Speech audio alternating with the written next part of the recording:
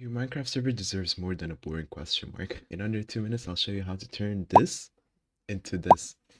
When players scroll through their multiplayer list, your server icon is the first thing they see, whether it's a crown, your logo, or something ridiculous. A good icon sets your server apart. This tutorial is for Sparked host servers, but it will work on other hosting platforms too. Clients from other Minecraft hosting that switch over can save up to 230% on their hosting costs. On hardware, that's 37% faster. Check the link in the description for more information. Let me show you how to upload an image. First of all, you need to acquire your image and download it. You have to head to a website like this to convert it to the correct size and format. So you click browse and choose your picture and then just hit download. Save it and go to your Minecraft server, go to files, and then just upload this here. To double check, just click the three dots next to the image you just uploaded and click set a server icon. It should set it to this name right here.